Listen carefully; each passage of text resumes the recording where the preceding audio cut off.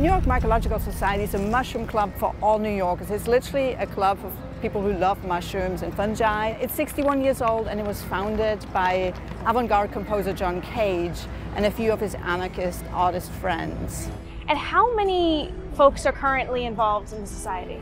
We have about 1,400 members right now, and that's kind of doubled since the pandemic. There is a shroom boom going on right now, and it's because people are discovering these many different aspects of fungi. Sometimes people get a little bit ahead of the science, you know, where they go like, mushrooms will save the world, they'll eat all our trash, you know, and it's like, you know, humans got themselves into this mess, humans will have to figure out how to get out of this mess.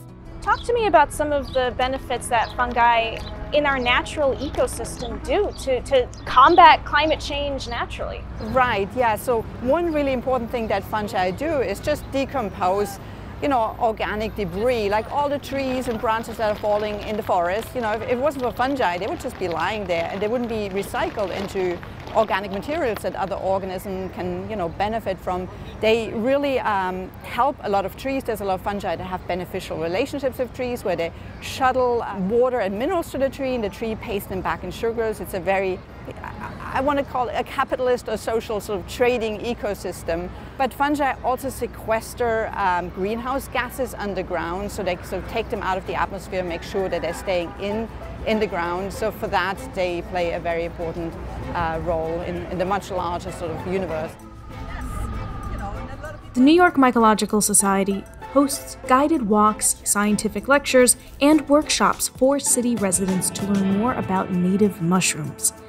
But this group is also busy changing mindsets in Albany, too. You know, New York State has the state bird, the state flower. Are you in the works of creating a state fungi? Yes, New York has it all. It has a state fossil, it has a state mineral, it has a state snack, it has everything, but it doesn't have a state fungus.